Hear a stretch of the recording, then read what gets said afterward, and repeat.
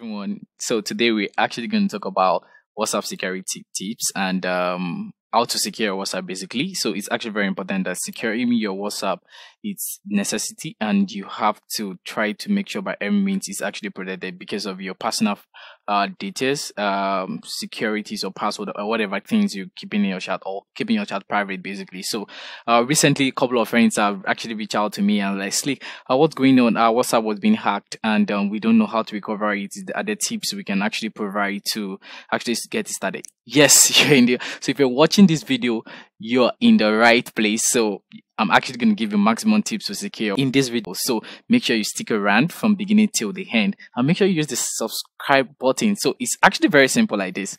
So this is what you do. You come to this channel, Tech and Vibes, and you just come here and subscribe and click on the subscribe button. Subscribe just like I clicked right now. So for guys that really don't know what WhatsApp is, WhatsApp is actually a mobile app messenger that also has a web version now.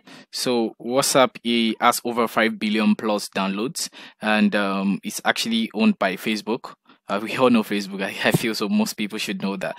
So, and it has over 2.5 billion active users as of May 2021. So that's quite amazing and interesting. So WhatsApp is actually an amazing app to use to have conversation with your friends, your family, your close ones, share conversations privately, send pictures, send videos, or even send audio, voices, and all that. You can even do group WhatsApp, like call from the groups, or if it's your family, friends, or family groups, then you can add up to 5+ people on the group on the WhatsApp call, video call. So it's actually amazing. You could do a lot of amazing functions on the WhatsApp too. So let's get started to the security. Stay tuned.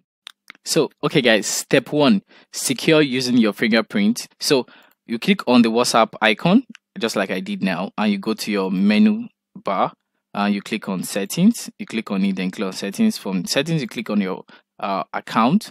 From account you click on privacy. So you scroll down to your fingerprint. So it's presently disabled. Then you click on the enable key button. When you click on enable key button, they will ask you to put your fingerprint. So it works for, note that it works for people who have a fingerprint function enabled on their phone, or when your phone has a fingerprint function. So you just click on it and you actually click on your fingerprint, and that's it. You accept it. So you can say immediately or after 1 minute. So let's put in immediately so that we can take this function. So we go back, we close WhatsApp. So once you log out of WhatsApp and you come back to your WhatsApp again and click on it, it will ask you to put your fingerprint. So this is actually very important to it's an amazing thing to do basically to secure your WhatsApp. So maybe unintentionally somebody have access to your phone and actually hack your WhatsApp, and you able to protect this by using a fingerprint. So I'll put my fingerprint and before anybody can access it. So okay, so step 2.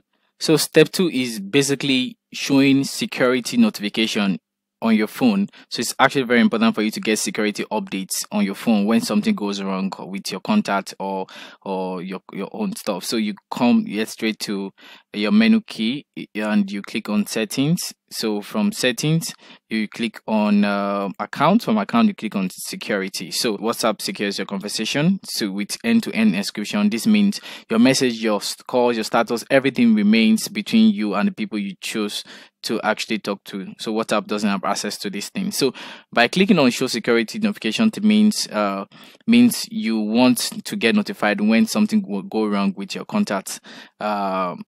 Maybe there's a change of security code with your contact and you need to get notified. So WhatsApp will notify you, oh, something go wrong with one of your contacts, and try to secure your chat. Maybe you clear it, or if you have sensitive information on the chat or something, you can clear it and secure WhatsApp, or just avoid whatever thing that could go wrong.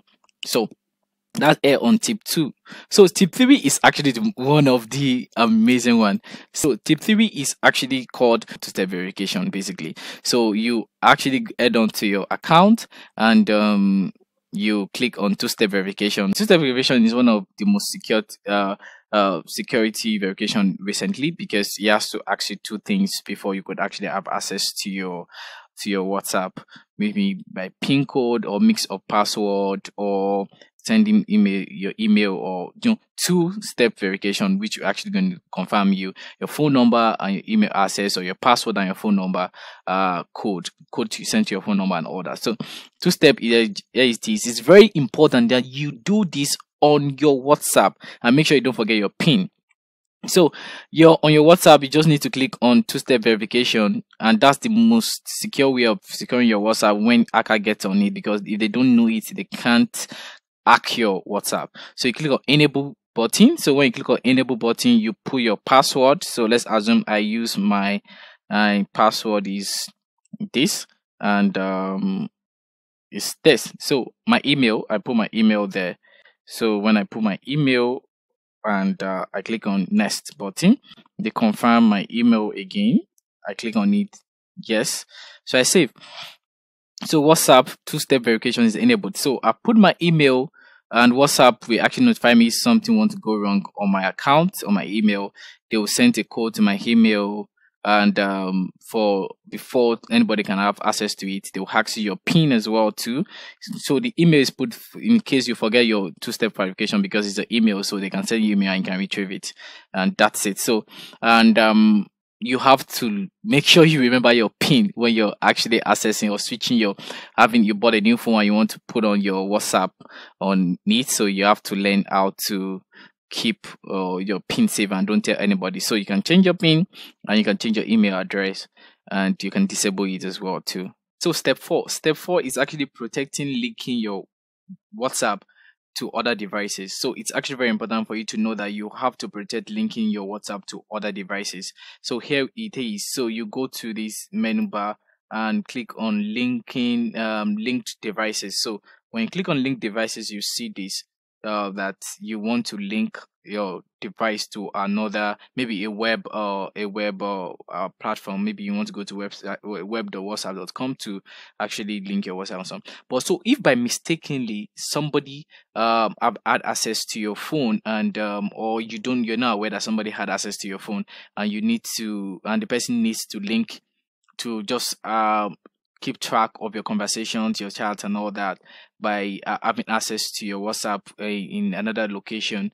And so whenever you're online on mobile, on your WhatsApp, the person can see your chat, your conversation, and everything together with you at the same time. So if you want to protect this to easily happen, all you just need is just to make sure there's fingerprint on your phone. So you activate fingerprint on your phone or on your WhatsApp. So the moment the person clicked on link you've decided, they will ask the person to scan the fingerprint. So this can help you to secure it to some extent, except the fingerprint is permitted. So if the person have access to it and you don't know, the person will easily be able to track your WhatsApp anywhere else. You will just scan the device, and you will get your WhatsApp in another location. So that's it on step 4. So step 5 is actually similar to step 4. So let's assume your device has been linked to a web browser or another location, knowingly or unknowingly. So make sure you keep track it and always check that, okay, I'm the one that logged out on a web browser. To the last time I logged out here is 10:53 a.m. So I always check.